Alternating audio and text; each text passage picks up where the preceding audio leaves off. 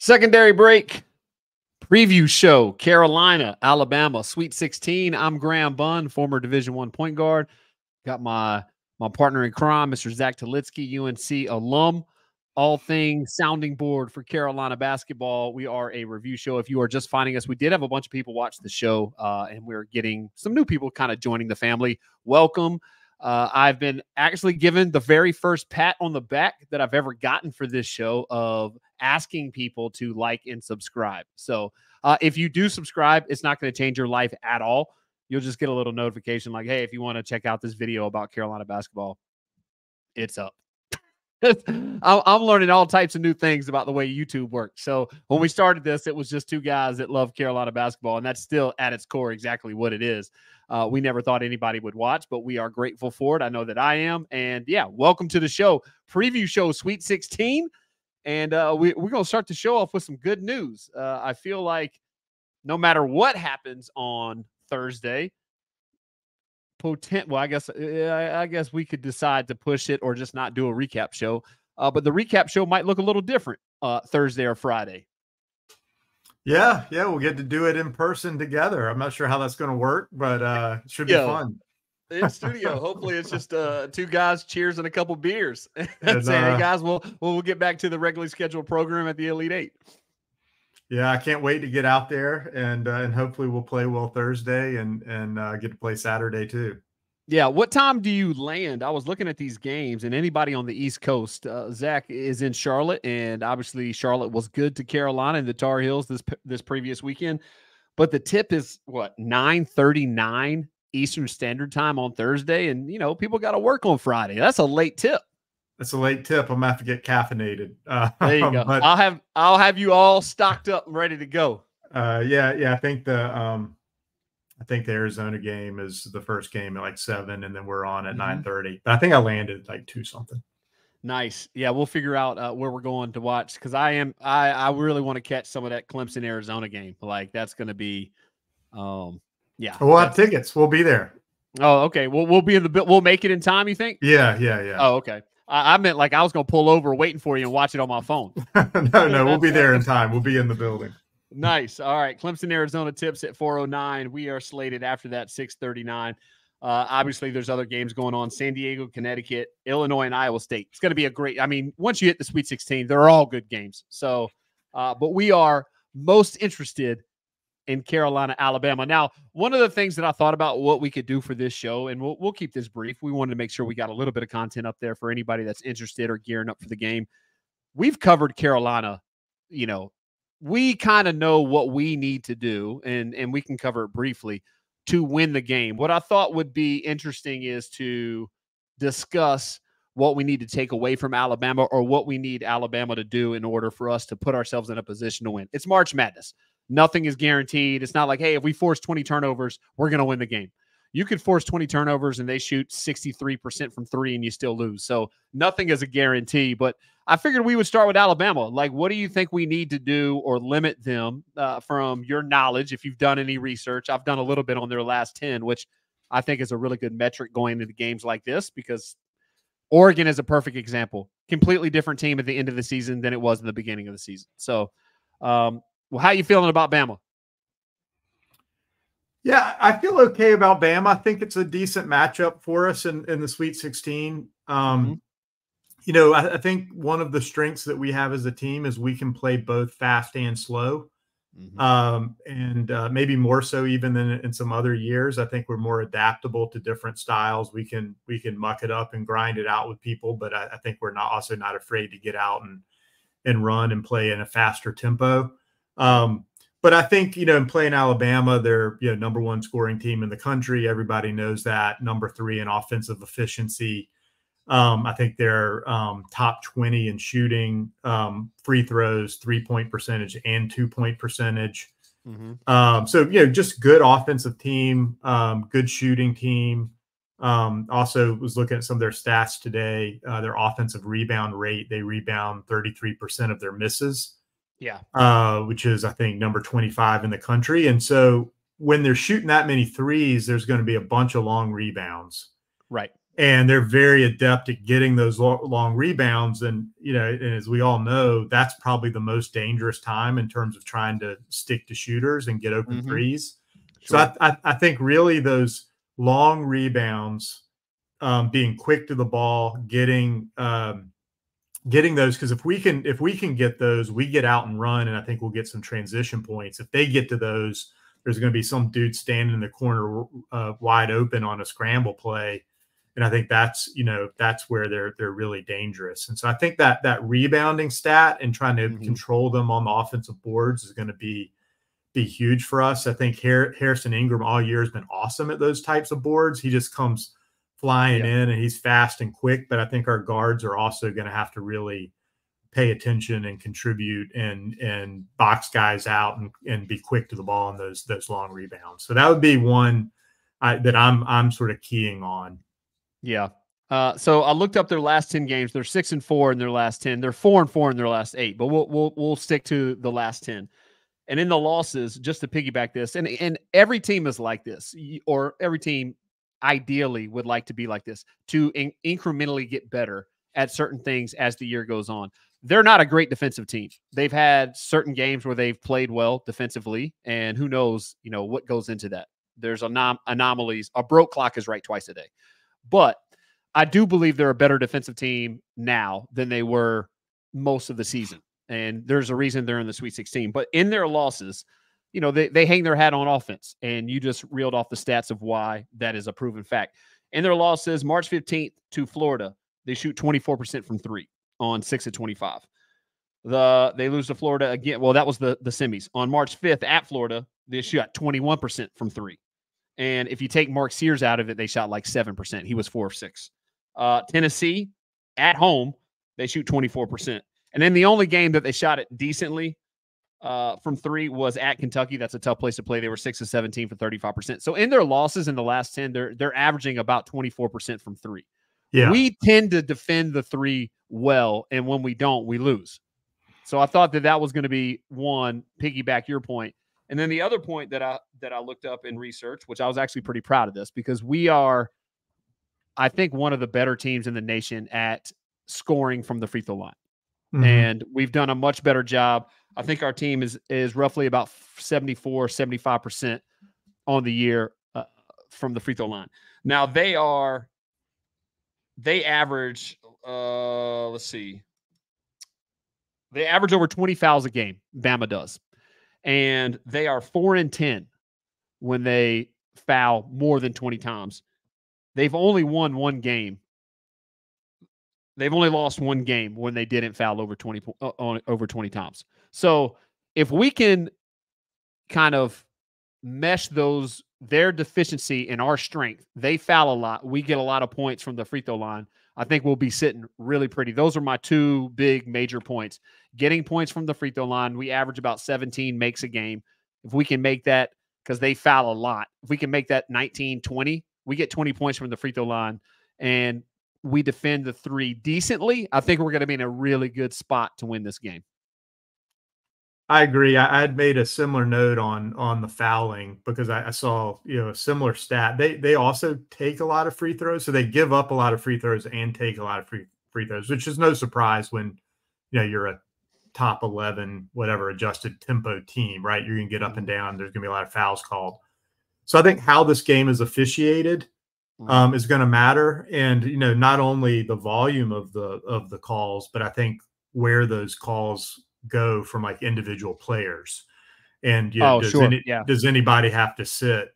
It's like, I mean, Clemson won the game, but watching that Clemson Baylor game, I feel like every time PJ Hall got in the game, within 30 seconds, he picked up another foul and was sitting the whole time. And so, there's always risk. I think with Baycott, Cadeau has been prone, I think, to get into some foul trouble. I'm sure they'll try to put pressure on RJ to defend. Do any of those guys pick up fouls? And then flipping that around, I've not watched them a ton, but the 3 or 4 games I've watched, they're big. Grant Nelson, transfer, I think, from North Dakota. He's aggressive and gets into foul trouble. And so if we're as focused on getting the ball into Baycott as we were against Michigan State, which we should be, and force him to defend, then if we can put some fouls on him early, I think that really forces them to go deeper into the bench. I don't know that they've got that really great post defender that you're used to Alabama having in prior years. And so hopefully we can begin to wear them out down low, so they just don't have people who can match up with Baycott. Yeah. I mean, they've got some subs, but I just don't know that they've really got anybody that can match up with him one-on-one. So I don't know. Maybe they're going to double. It'll be interesting to see how they play it. Yeah, I mean, they had 9 guys in double-figure minutes, so they are deeper than us. I'm going to clean up this stat here because this is something I found really interesting, and I don't think, or I don't know if I eloquently explained it well enough. So when Bama fouls less than 20 times in a game, they've only lost once.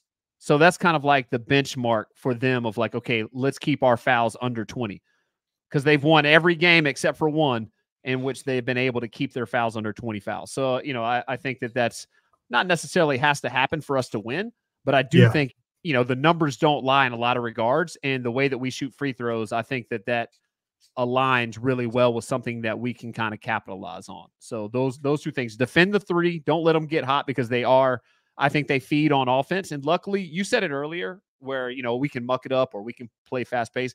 One of the things that I also think that we've this is a new thing for me, and correct me if I'm wrong, is we've been able to win games this year where the defense was kind of like our calling card. Like we hung our hat on that game on the defensive end.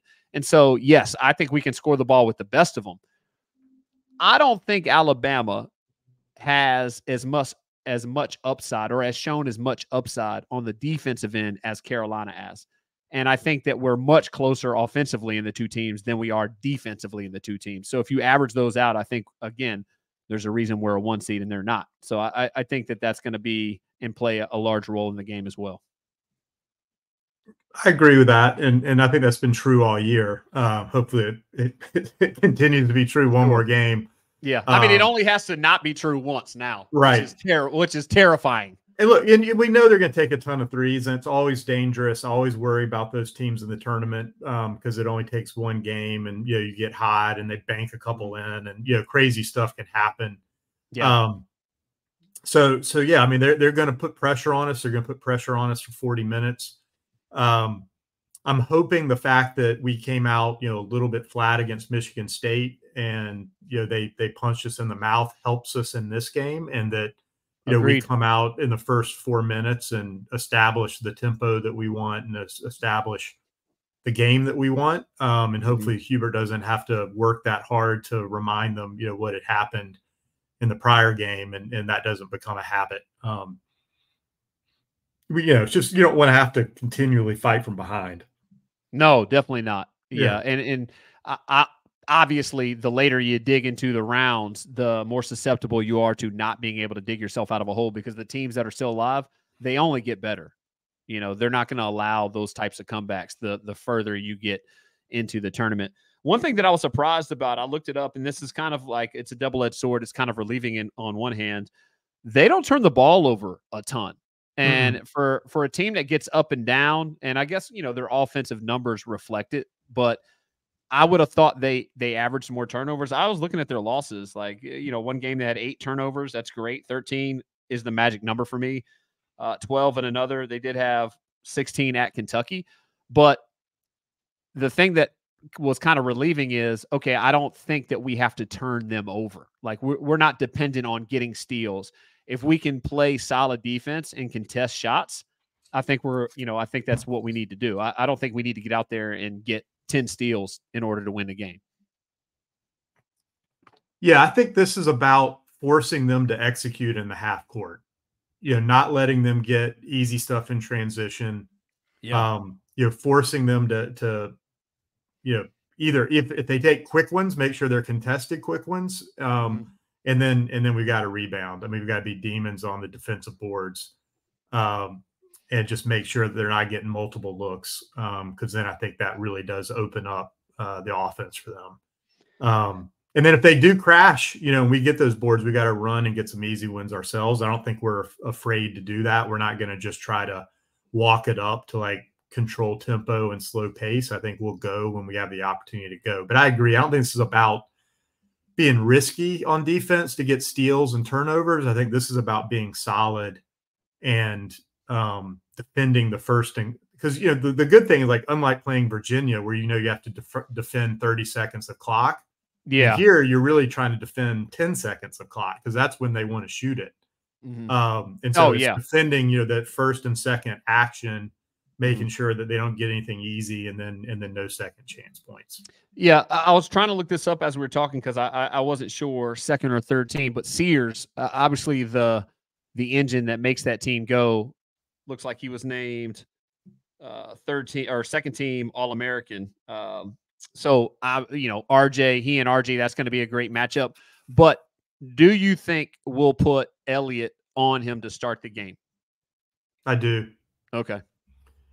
I do. And I think this could be a Trimble and Withers game. Again, I think they both could come up really big in this game. I could see Trimble and Elliott getting pretty similar minutes, and it's as high paced and up and down as I expect this game is going to be. We need them both to play. I don't think we want either. You know, we don't really want people playing 30+ minutes in this game. And I just think for stretches, we're going to want Trimble on Sears. And if Sears gets going and starts feeling it, yeah, I would expect Hubert to put him on him immediately, like we did against Carrington at Pittsburgh. But it wouldn't shock me if Cadeau starts on him. Yeah. And again, like, I'd rather get a foul or two on Cadeau than a foul or two on RJ. And so I think it just kind of makes sense. Yeah, definitely. I should have known this. Obviously, my name was tossed around for these. I didn't know this consensus status for a player to be named to the All-American team. There's 4 major publications, and he was named to the second team by the Associated Press and Sporting News. He was selected to the third team by the NABC. So he is a consensus All-American for Alabama. So really good player. Hopefully we can keep him in check. You never want anybody going nuclear in these games because that changes the dynamic of things. But I do think that we've seen good guards and we've done a good job on good guards. And I think that the team's up for the task. I love that the team is stronger defensively than it has been in recent memory. It makes me less reliant on we need every shot to go in. Like when we made that title run, I don't know the defensive numbers, but I just remember thinking, okay, Caleb Love's going to get 20 shots up. We need him to make 8, 9 of them, and we need Brady Manick to be 8 of 11. And RJ's going to be RJ. I don't feel that way. The only thing that I'll worry about offensively is if Cormac Ryan and Harrison are both extremely off at the same time. Then I'm going to be sweating bullets and not fun to be around. But I think that the team has done an amazing job of being able to cover up some deficiencies on the defensive end. So I think that'll pay big dividends in a game like this where the team really hangs their hat on, we're going to outscore you.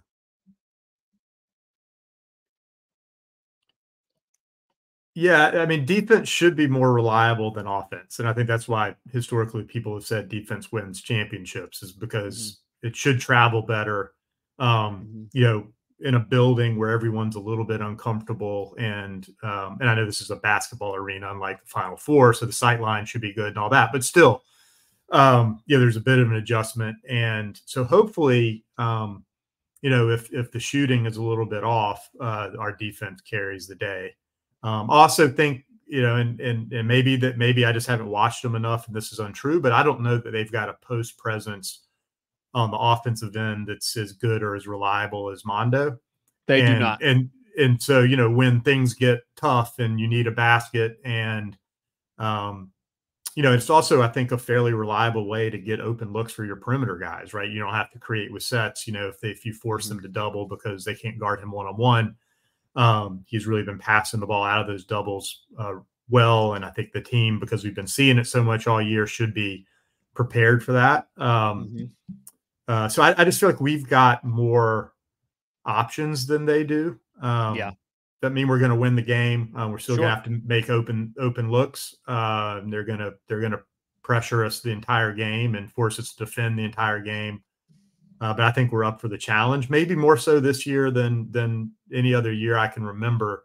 You know, there's some other years where this type of matchup would really, really worry me for the reasons you said, where it just didn't feel like we locked in on defense the way this team does.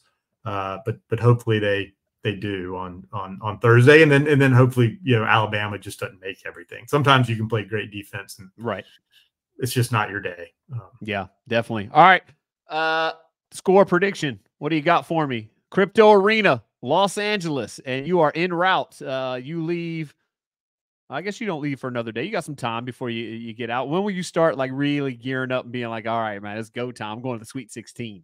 I'll start gearing up like Thursday. I'll wake up Thursday morning and start getting excited. Yeah, pack and get my game face on. Entire flight, I'm gonna have to find ways to distract myself. This is a long flight, and I'll be getting nervous. Yeah, well, let me know what you need upon arrival. I'll be there with a sign, a welcome basket, whatever you need. Anything, good luck, 4-leaf clover, you know, rabbit's foot, just anything we need to get these Heels into the Elite Eight. Yeah, anything. I try to bring my lucky shoes, the whole bit. I have us winning 90 to 80. Nice. I had 91-83. Okay. Yeah, 91-83. And not that it's going to cruise, but I felt like this would be, of any of the games that we've had so far in tournament play, and I'm including the ACC tournament, and maybe not the first round game, but the one and done tournament play. When we had 3 in the ACC tournament, this will be our 3rd here. So out of the 6 games, I thought that this would be a game that we could distance ourselves and maintain. You know, I'm sure they'll make runs. It's a game of runs. They're really good offensively. It's the Sweet 16. It's an NCAA tournament game. But I felt like this team has shown the propensity to maintain a lead in these scenarios. So I had 91-83. The line is 4.5 right now. So, and then I'll pull up the over under. If I were betting, I would well, obviously based on my projection, I would take us on that.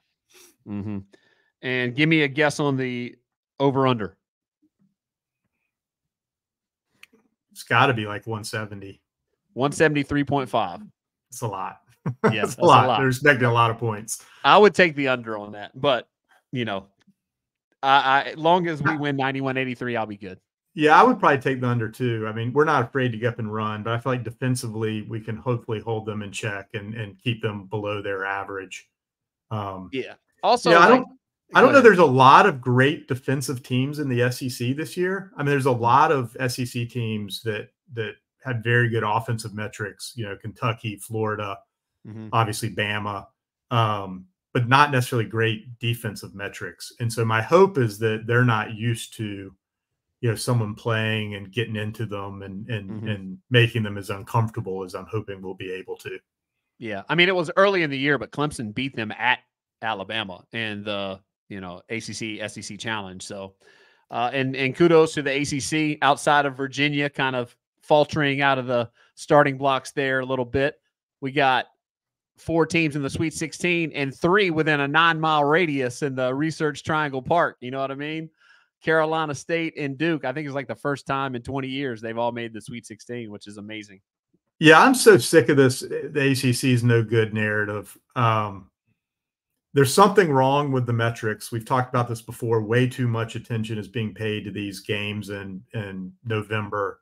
And they're locking these conferences in these bands, you know, starting in late December, early January. And then certain conferences can do no wrong, and teams that go, you know, 500 or below 500 are, you know, super high in the net score. And then you have other conferences because their net rating isn't high enough. You know, it's just garbage, and it clearly doesn't. It's not accurate. Well, I think we made a strong statement.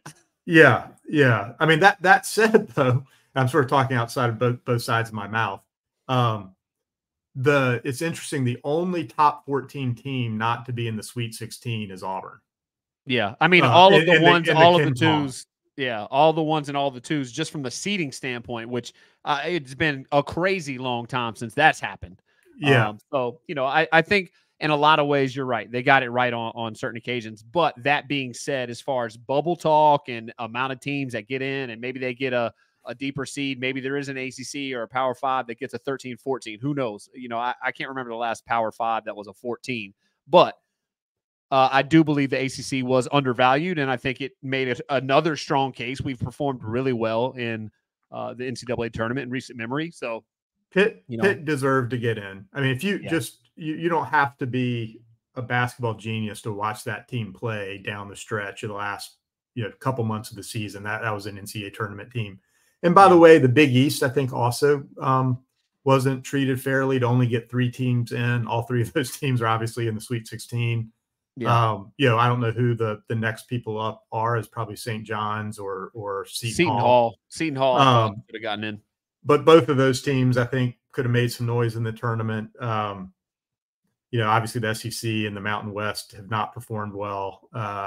So I don't know. I'm just tired of it as a lifelong ACC fan. We're just not getting near the respect we deserve. Speak your mind. Speak your mind. Should we do a quick round robin of picks of the remaining games? Who do you have?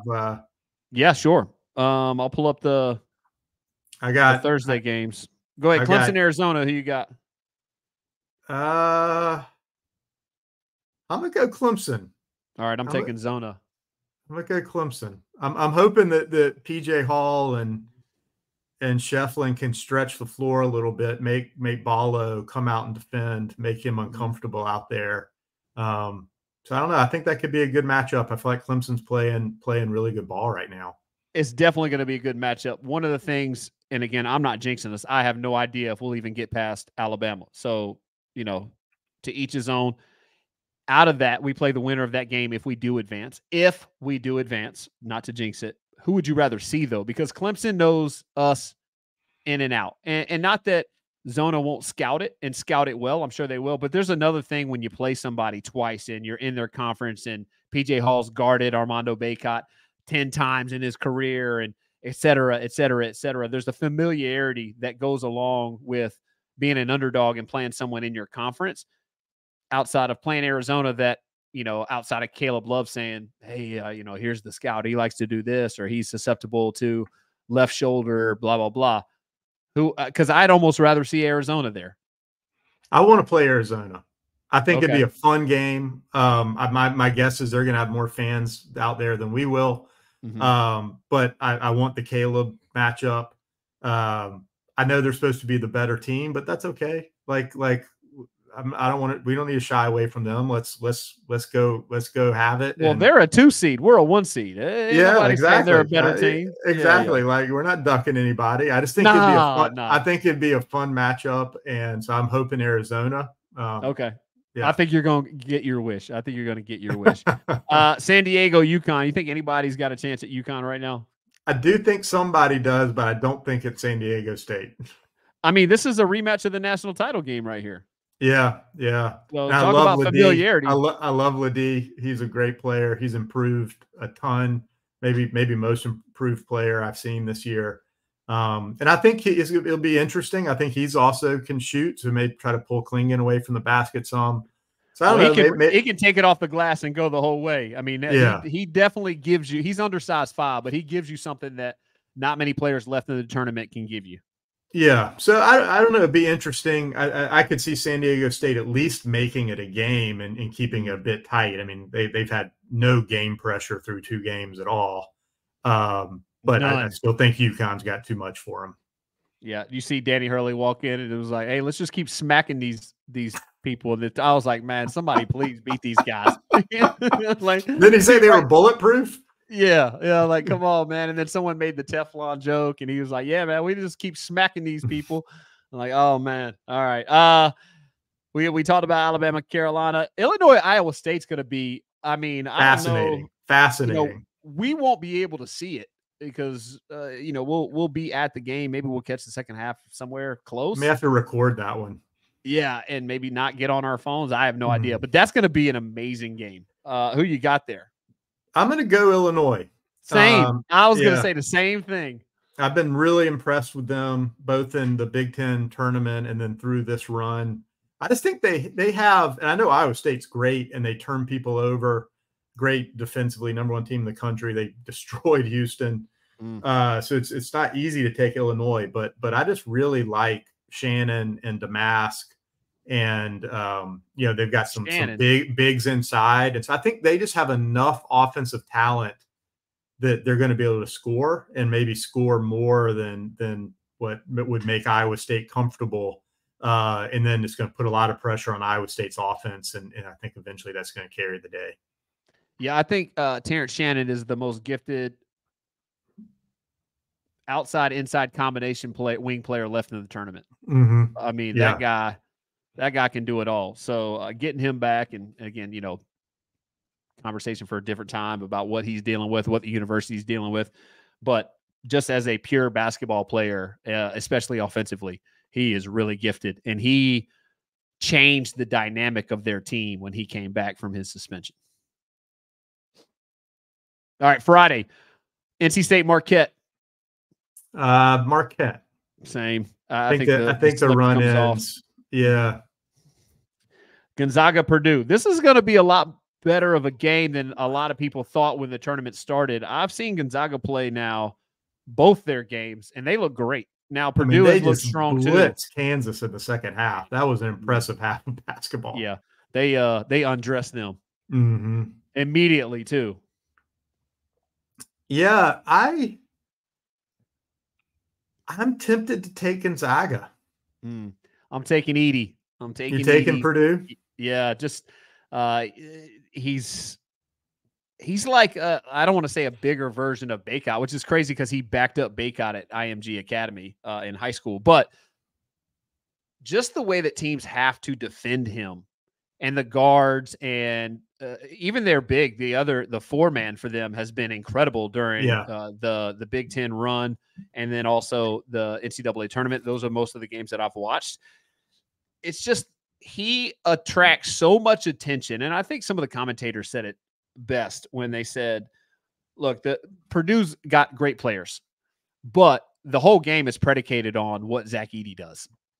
How other teams attack him, how other teams are going to play him, how he attacks the defense that's thrown at him. It all comes from the same central focal point of Zach Edey. So I'm going with the two-time National Player of the Year. I'm going to go with Zach Edey. I think, the humble pie that they've had in the NCAA tournament the last few years allows them to be like just deadline focus at all times. Like, we cannot allow this to happen again. Yeah, I think that Gonzaga really impressed me with how they attacked Dickinson and how they put him in the pick.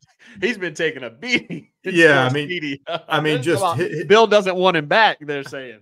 I mean, just how they put him in the pick and roll. And then, Gonzaga has a couple of big guys who can space the floor. I think one's Greg, and I forgot the other one. And I think that they're going to do the same thing. I think they already have the game plan, against Edey. And I think that they're going to really make him to defend, both putting him in ball screens, and some of those pick and pop actions. And this feels like Gonzaga is really clicking and executing a high level on the offensive end. And then, on defense, I feel like Mark Few's going to cook something up. It's not going to slow, it's not going to stop Purdue, but I think they'll be able to slow down the guards and then maybe just let, Edey kind of get his, but take away the rest of the guards and then outscore them. But to me, it's a game that I'm really interested to watch. Yeah, Watson was the other big there. And just looking at this against Kansas, here's the field goal lines for their team. Talk about efficiency. 6 for 6, 8 of 11, 7 of 11, 7 of 11, 4 of 9, 1 of 2, 1 of 1, 0 of 1. I mean, that 0 of 1 guy, man. They'd have let him on the bus. Yeah. So they undressed Kansas. Now Kansas not at full speed. And like you said, a lot of it was predicated on how Hunter Dickinson guarded the pick and roll. But, yeah, that's going to be a good game. All right, where we at? Duke, Houston. Duke's look great. Going into the tournament, I would have said Houston all day, every day. But Duke's look good. I guess I'm going to stick with Houston, and I just over the course of the season, I think Houston's strengths have been Duke's weaknesses, and I'm just not sure that Duke can remedy that, on short notice in a game like this. But that opinion is not as strong as it was when I filled out my initial brackets. I mean, I've got to give Duke and Shire credit. I don't really know what to make of the JMU win. I've not, I know JMU beat Wisconsin soundly, and I know they won 30 games, and so maybe it's as impressive as the scoreline. I just never really know in these second round games when you get a mid-major higher seed, is it that team was satisfied, or that team just isn't really ready to step up to that level, particularly against a team like Duke that's just got pros all over the floor. I feel like there are just bad matchups everywhere for JMU. So I don't know. Maybe they played in the Sun Belt, and Appalachian State beat them both times this year. So I'm not, and again, I played in the SoCon in the Sun Belt, so I'm not saying that they don't have great players, because they do. My point is, I don't think that Duke's 40-point win is something that people need to overreact to and say, all right, they're going to win the national title. There's still a lot of great teams out there. They're going to have their work cut out for them in Houston. I'm with you. Styles make fights. I felt like JMU it got away from them early, and they're just not built to battle a team like Duke from behind. And it just got worse and worse. I don't think that Duke is 40 points better than JMU. And again, Appalachian State beat JMU at JMU and also beat them at home in Boone. So I think JMU is a good basketball team, but I don't think that they're anything where it's a barometer to weigh someone's national title hopes on. Yeah, and Houston, the last couple of weeks, I mean, they took that beating in the Big 12 championship game. Obviously, scuffled a little bit with Texas A&M. I didn't get to watch the end of that game, so I don't know exactly what happened, but maybe closer than you would like. It was incredible. So anyway, maybe they're right for the taking. I don't think so. Yeah. All right. Creighton, Tennessee. Man, Creighton's fun to watch. I don't know if you've seen them play, but they are fun to watch. I really like watching Creighton play. And I think I said this earlier in the season that I thought they were Final Four caliber type team. But I think Tennessee's not a great matchup for them. I think Tennessee's got a lot of size and depth, and can match up with them pretty well. So I think I'm going to go Tennessee. Yeah, I like Tennessee in that one, but I like it to be a barn burner of a game, and I'll be cheering for Creighton. I mean, Creighton undressed UConn earlier on in the year, so on any given night, they can beat anybody in the nation with the style of basketball that they play. And for me as a shooter, and the way that they seem to just love one another and cheer for one another, and like it could be a different guy. A lot of teams have success when you don't really know who's going to be the guy that kills you. A lot of people can look at our team and say, okay, we got to make sure RJ and Baycott don't go nuclear, and if the other guys beat us, they beat us. Creighton's one of those teams where, there's 3 or 4 guys that can get you 25. So I think they have a lot of success because it's really hard to scout, and you don't really know until you're in it. So, yeah, I think I'll go Tennessee, but I think it's going to be a battle, and my heart is hoping that Creighton pulls it off. This really sets up. I mean, that's one of the good things about not having a ton of upsets in the first couple of rounds. Really, the only double-digit seed is NC State. They're a high major team that won their conference tournament. So, I mean, I think different. I mean, they've got ACC caliber athletes. They won 7 games in 12 days, by the way. That's incredible. That's unbelievable, man. That's unbelievable. Yeah. And they won that last game without DJ Horn really having a very good game. I mean, so they got help from a lot of other places. But anyway, I think it just sets up for a great round of 16. I'm expecting it's going to be very exciting. A lot of close games. Really looking forward to it. And fun doing it in LA. Well, I'll be there with a sign. I'll be picking you up, brother. Text me the info. We'll get everything set over the next day or two. But I am pumped. Go Heels. I don't know. I'm gonna be a wreck. I don't know what hoodie I'm gonna wear. Like, I gotta figure some things out. My good luck. Maybe I'll wear my good luck uniform. I don't know. We'll see. We'll just bring a whole bag of stuff, and then we'll change if we need to. Well, I got more Carolina gear than I probably should have. So if you need anything, you can obviously borrow it, buddy. Go Heels, baby. Go Heels.